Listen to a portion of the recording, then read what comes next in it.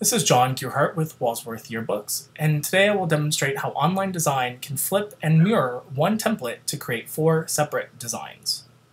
To take this design and flip and mirror it so that you can make 4 separate designs, there are some simple steps that we can take to make that happen. The first thing that we want to do is go ahead and select everything that's on the page.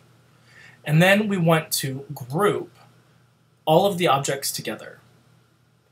This is important so that we can take note of the XY coordinates for the entire page.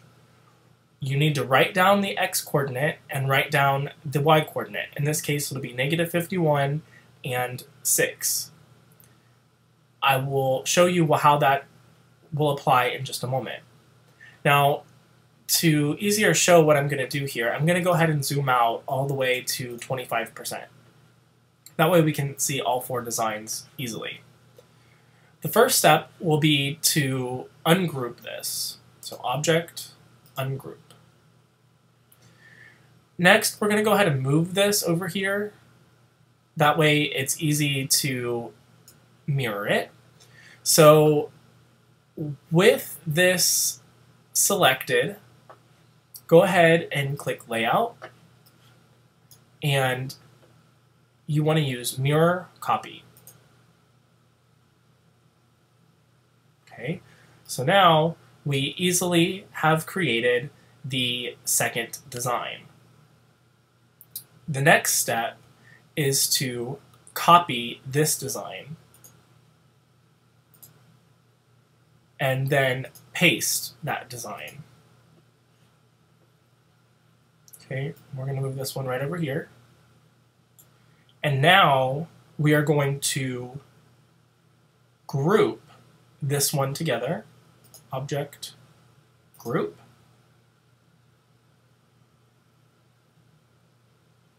And then we are going to flip it by 180 degrees. And now we need to ungroup it again.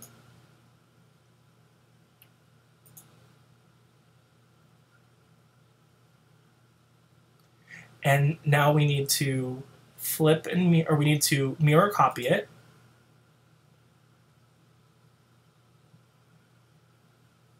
Okay, and now you'll notice, if we zoom in a little bit, you'll see that these bottom 2 are actually upside down. So all we need to do is highlight both of these while they're ungrouped, and then switch it from 180 degrees back to 0. And now you'll notice that you've easily created 1, 2, 3, 4 separate designs that are all based on the same template. What we need to do next is create 4 custom templates. So now that we have the designs, go ahead and move those off to the side. And you want to group each one of these individually together. So Object, Group,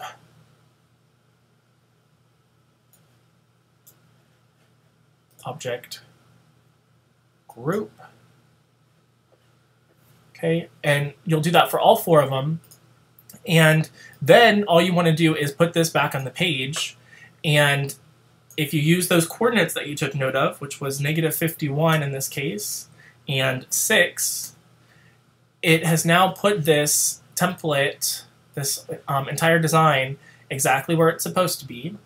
And you can do File, Save as Custom Template, and literally save this as whatever name that you would like.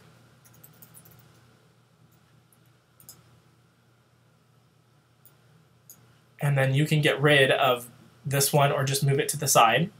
And then take your next design, and again, you want to come over here and type in the correct coordinates, -51 and 6. And now this design is exactly where it's supposed to be on the spread. And you can do File, Save as Custom Template. Save this one as a different name. And you'll want to do that for all 4, and you'll be done.